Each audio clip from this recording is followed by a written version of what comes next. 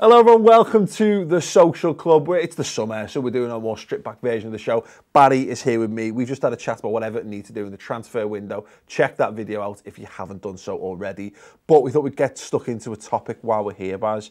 The news kind of came out at the weekend that the so-called Big Six, which is an expression that you love, the Premier League will look to seek for a renegotiation of how foreign TV rights money is split, effectively meaning that the clubs who are the bigger clubs in the Premier League who think of themselves as being the biggest draw will take a bigger share of the pot, which is currently equally split amongst the 20 teams in the Premier League, or is done to top up the money they earn from where they finish in the league. I think it goes without saying that if Everton aren't classed as one of the Big Six, you'll take massive umbrage with this notion that more money will be going in the pockets of Liverpool, Man United, Man City, Chelsea, etc. To quote a Ped phrase, fuck off! As Ped would say. Fucking knobheads! Yeah. Yeah. That was a really good impression. Yeah, well, I've worked with him for long enough, mate. Obviously, yeah. I love the Big Six. When Everton were like 5th and that in the season, it was the Big 7. Yeah. So it's nice that we finished 7th and everyone was be able to just use that Big Six again. Yeah. Like when Scudamore said United have got to be back in that top 4. And then they got 37 penalties the next year to make sure they do. No. Listen, of course, if you're trying to split up a league to reward teams who think of themselves as the biggest in that league, it's got to be opposed, because the deal is there for everybody. Without the other 14 teams, there is no league. I think it's I think that's the great point. It's interesting that this is why football works and why it works best almost in some regards in this country is just that. It's this whole, that's 92 football league clubs, and having those, it's all dependent, they all prop each other up to some regard. There's no point, let's be honest, people can talk about it all they want, and I agree, because look, I would love, I'll be honest, it's like there's probably like everyone's inner Tory where you think, well, hang on a second, they're big and powerful. Imagine how much more money Liverpool would have if they could do what Barcelona do or what Real Madrid do in Spain and go, well, we're the reason why everyone watches this. We'll take all the money. And I would love there to be less stress by us just pulling away from everyone else and it not being a concern. But let's be very honest. Let's look for the good of football. It's shit, isn't it? You know, you've got to have look. I guess people can talk about, no one likes it when the Monday Night Football is West Brom versus Stoke or West Brom versus Watford. No one goes, oh, I can't wait to tune in on a Monday night for that.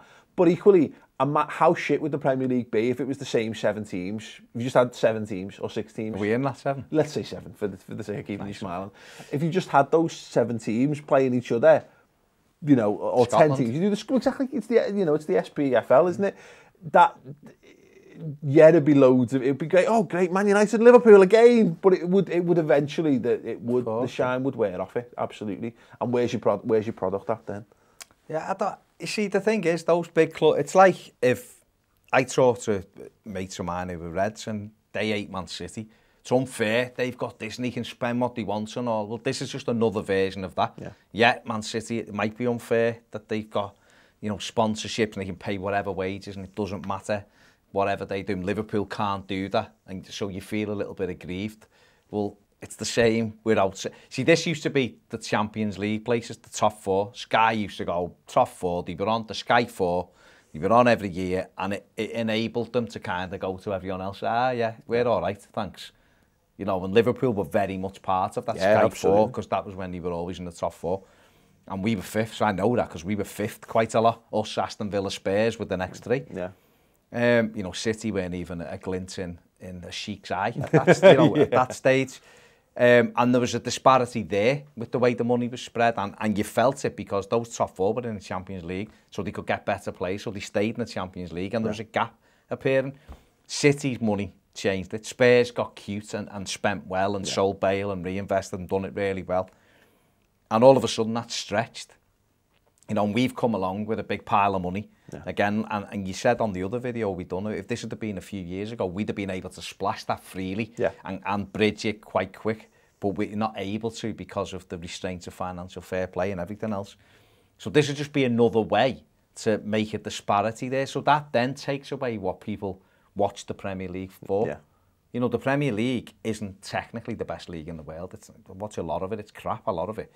If it is shite. If you're in for the love of the game. If you're looking about the game and all that, a lot of the games are shite, let's be honest. But it's entertaining. It's entertaining because Crystal Palace, who are nearly going down, can go to Chelsea, who haven't lost for 4 months or something, and beat them at their place. And they're able to do that because they've got this money coming in, so they're able to go to Liverpool and buy Benteke for 30 million or whatever they paid, and he comes up big in that game, scores a goal. And it all swashes around.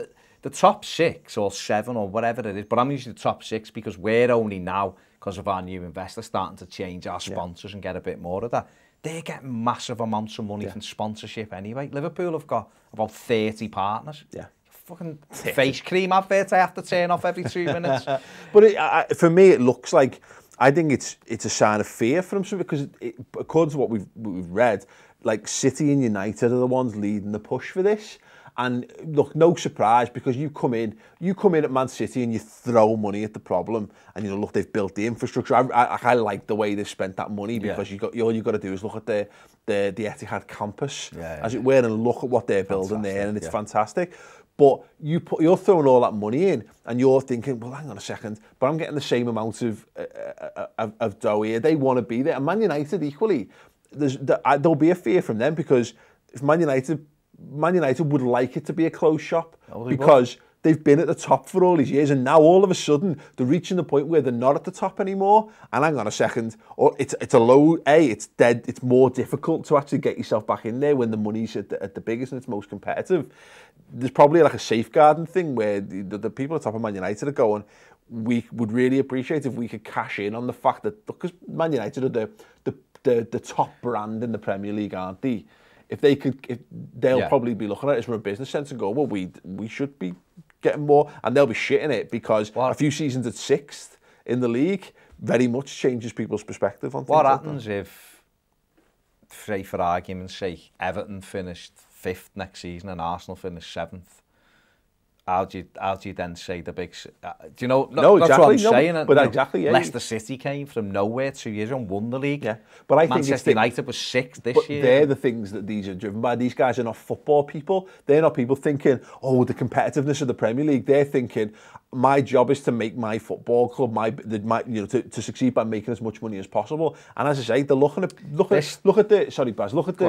La Liga. Now, look at how many teams have won La Liga in the last 20 years.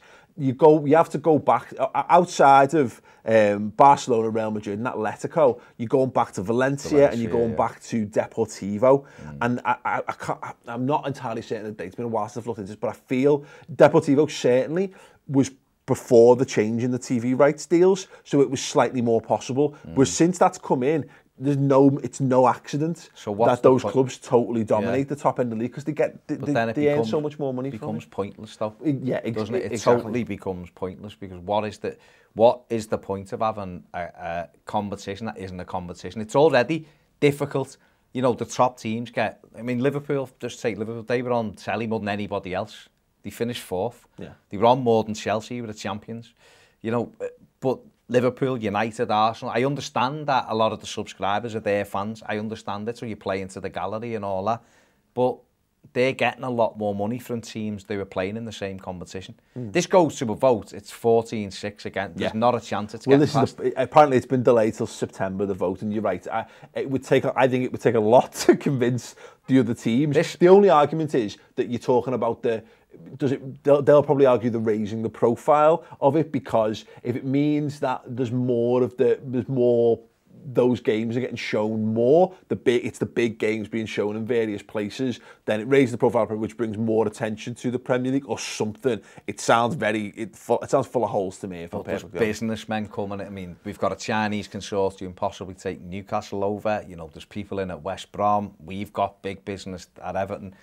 These are businessmen who know it's not happening. It won't just taking off your Justice for All hat though for a moment, and just because you look at the problems that Premier League teams face, and I think the reasons why. Okay, look, Man United and Liverpool both made European finals in the last 2 seasons, all being in the second tier European competition. We've seen a slight improvement, a little bit in Europe, but by and large, English teams are struggling to compete in the Premier League and on the Champions League stage, and you're coming up in the quarters or whatever, or the 16 or the quarters against Bayern Munich, who don't have a competitive league. You come up against Spanish teams that don't have a competitive league, and even to some extent, not quite as much. There are a few more competitive teams, I think, in Serie A. You would want, you would love to be able to be so powerful and dominant that you can compete on both fronts. If you just put your blinkers on solely for your own, but why for your is own that? club. You accept is that? Why is European football so important? I don't know, that big ears things. But I think that's a personal thing to Liverpool. And that's because you sold on this idea from the media that is the be-all and end-all of it. And to be fair to Real Madrid, they're more interested in winning the European Cup than probably La Liga. Yeah. To be honest with you, they get more joy out of that. Me has never thrown, of course, I'd love to win the European Cup. But the Premier League is where we play our football. It's what you're judged on week in, week out. We shouldn't be worrying about perception around Europe. If that's the case, those powerful teams need to get together and do one and go and have a European, because that will happen. The likes of Monaco and PSG in that league, that's Scotland. They're not going to continue with that money going in there without anything happening. We've already seen the Russian teams were trying to kick something off. It didn't quite happen. But there's money there in France, and they're going to want some kind of thing for it. I just think this happened once before, and we were in it. It went from the Football League to the Premier League, and Everton were the ones, ironically, were the ones driving it, and our wheels fell off when it went to the Premier League. And if we'd have had 2 more seasons like we had as we were building up to it, we would have been one of the big 4. We'd have been on the most and earned the most money and been able to maintain it. But that was a sad day for football, because we went from having a football association run league, top division, to having a separate entity, which now doesn't filter down properly into the rest of our league, which made this country amazing. So I think there'll be stuff learned from the last time this happened, where people there was more power. I don't think it'll happen. You don't, but for me, I didn't think technology was going to be a thing. The Premier League, all this stuff, it feels, whether it's a European Super League or whether it is those right splits. I think a Super League could happen. I don't see 14 teams go. I don't see teams like West Ham, if we've got, them, people like that going, well, all right, we'll let the other 6 get away from us again. I just don't see it. Yeah, I mean, you never know. You might find that those little band below who say, well, if it's based on our performance and it's based on how many games are sold and it's based on we're only a hop, skip and a jump away. If we're finishing 7th, 8th, 9th, 10th. So what's the... Maybe you might be able to convince a few more who might think a couple of, if the money's so disparate, a season or 2 up there would make more of a difference. The difference between 7th and 6th all of a sudden becomes so much bigger that a punt to get into 6th could make a real, But anyway, we're never gonna know. I'd be interested to see it, and I'd be obviously interested to know. To know people's thoughts. Actually, would you like to see that as a split? Would you like to see the Premier League follow more of what La Liga's done, and whenever the money goes to the biggest? Well, that we've had a good chat on it, boys. We can't say anymore. Let us know your thoughts then. And who would you class? Also, who would you class as the big 6? And do you think that would be the end of the Premier League as we know it, or some alternatives that you foresee might happen to change things, whether it's a European Super League or whatever? Everton chat, transfers, click there, watch it. Fantastic. For the latest on Romelu Lukaku, for the players who are coming in, Ross Barkley, one he might be able to bring to Spurs, partner in Dele Alli, or would he stay at Everton? Fantastic chat. Subscribe to Toffee TV, Ball Street, and watch more phenomenal content this summer.